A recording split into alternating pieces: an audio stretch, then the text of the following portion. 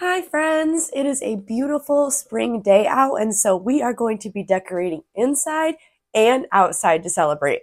I can't wait for summer because I am sick again. So if I sound funny in the video, that's why. But the show must go on. So first we are going to decorate indoors. We're going to focus on this giant green shelf that we're going to decorate for spring and summer, and then we're going to decorate outside. The outdoor portion is going to be sponsored by Ollny, which I will talk more about them later in the video. I really want to focus on my green shelf today, which is in my dining room. You might actually know me for this shelf. I got a huge portion of my followers because of this. I decorated this during COVID in a rainbow theme.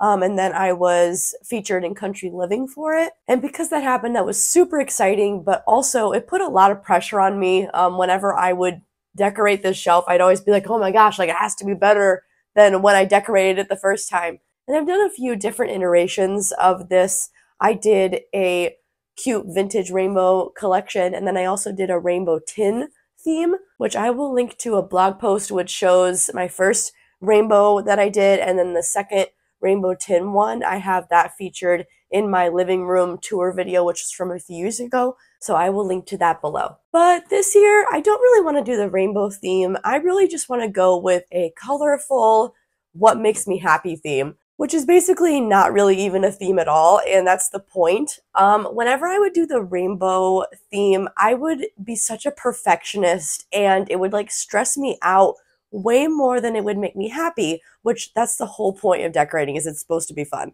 Now, this thrifted green shelf that I have is also in the dining room, and I just threw decorations up here, like no rhyme or reason, and I love like just how it turned out.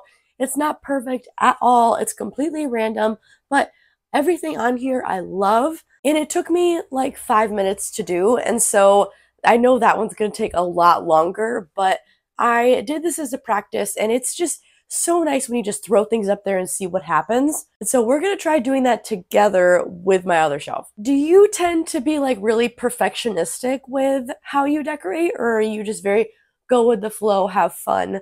Let me know in the comments. I've got a bunch of vintage decorations here that all make me really happy, so we're going to throw them up here. I now live in a rental house, and it is a lot smaller than the place that I came from before, and this house is from the 1800s and does not have a lot of storage. And so I'm trying to prioritize really cute storage, and I got these at the thrift store. I think they're vintage, and they're really cute little boxes, and I'm not sure what I'm going to use them for right now, but I know I will need them. And so I'm going to put them on the lower level. Even though I don't have anything put in them yet, I'll have them ready to go whenever I figure out what I want to use them for. When I originally bought this bookcase for $25 at an antique store, oh, and this is the original color. I get asked that all the time, like what color I painted it. I bought it this way, so I'm not sure what color it is. But I bought it because I wanted to use it like as like a library bookshelf. And when I brought it home,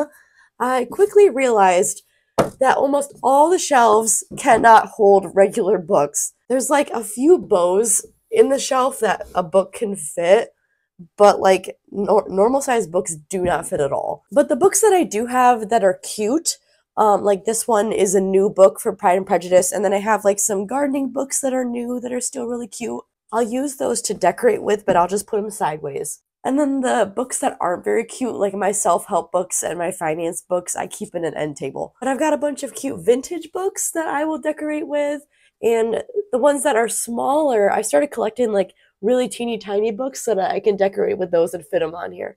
Okay, I'm gonna start throwing things up there and see what happens.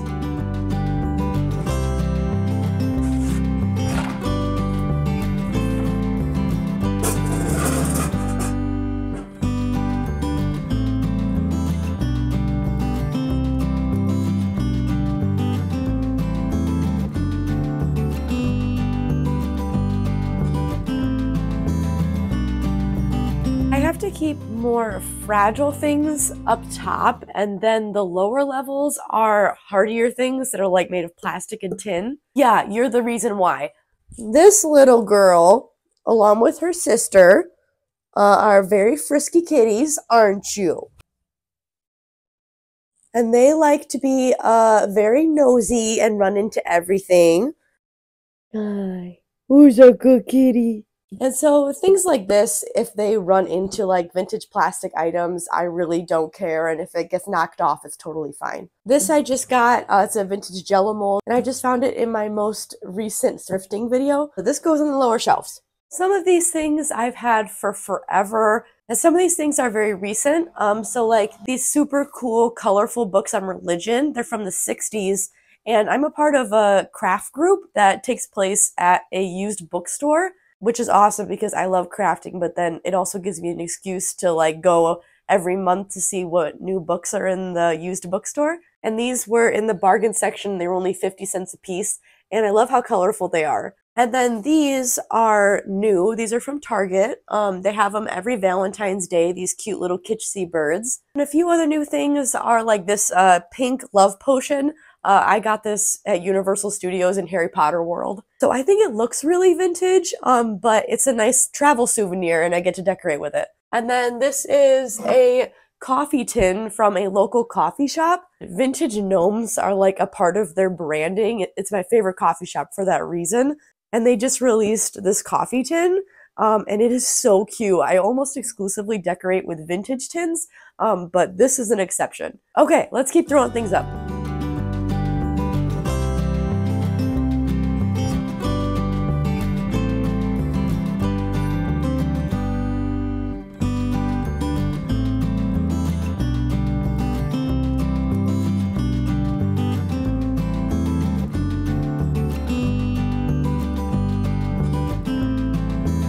Well, so far I'm pretty happy with it. I just thrifted these yesterday, in fact. They are so cute, these little fruity mugs. I don't know what they were for, like it makes me think that maybe you would put sherbet in it, but either way, they're adorable. Next up, I'm gonna put out my new collection that I have not decorated with yet. So I found all of these It's a Small World Avon bottles. I found these at a flea market. Was it last summer or 2 summers ago? But I will link to the video where I found them. I remember I found a bunch of great stuff at that flea market. Now, the question is, do I decorate with the box?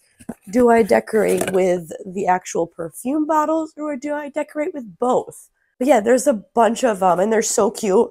There's smaller ones too. Oh, I'm so excited. So I'm going to intersperse them throughout, and we'll see how that goes. Also, I have these really cute flower powered daisy records, but when I put them way in the back, you can barely even see them and they're like covered by a shadow. So what I do is I've been saving these strawberry containers, and then I will put those in the back because they're clear.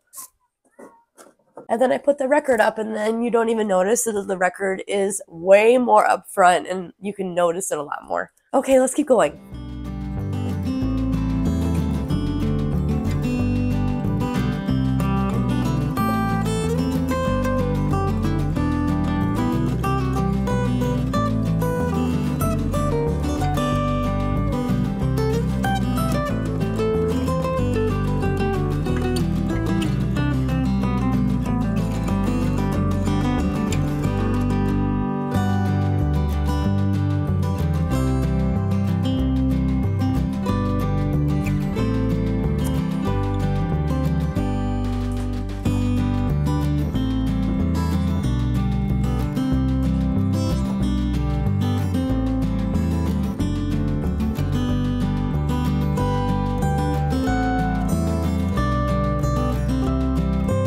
And there we have it, the finished shelf.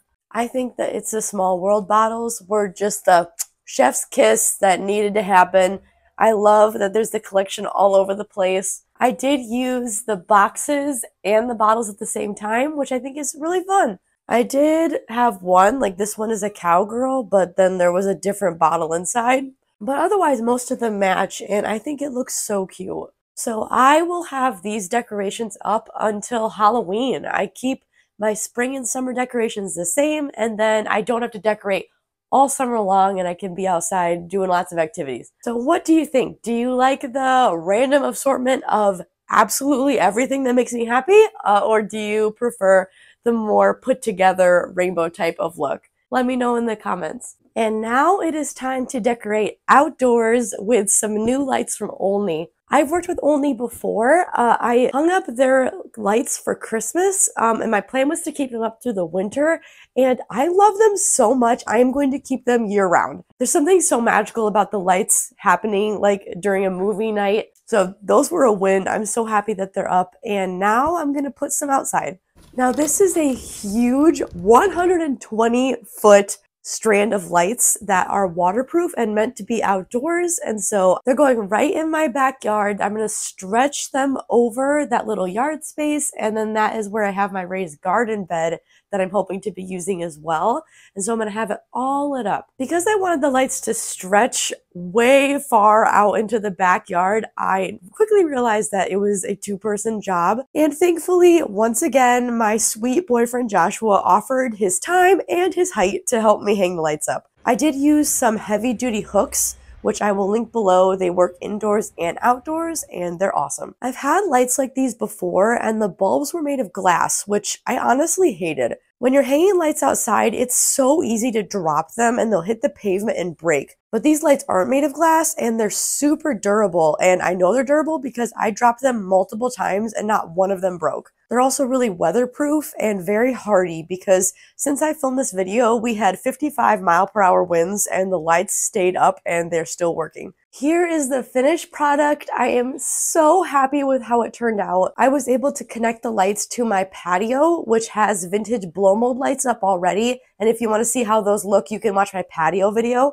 So all I have to do is flip a switch and all the lights turn on at once. Now I'll have the most beautiful porch to sit on and enjoy at night, and I can see my, hopefully, beautiful garden bed that will be filled with flowers. I will have the lights linked below, and if you use code PT15, you will get 15% off your order. Thank you so much to Ollny for sponsoring this video. Also, speaking of gardening, I actually have succeeded in planting seeds for the very first time. They're in those little strawberry containers. I planted herbs. I got them from Dollar Tree, and there are teeny tiny sprouts. And so my gardening dream is starting off pretty well. My hopes are very low, but I'm super excited. And thank you to everybody who gave me tons of gardening suggestions. I really appreciate it. So now that summer is on the way, I was wondering if you guys could leave me your suggestions in the comments for what type of videos you're hoping to see from me. In the summer, typically I do lots of flea market videos.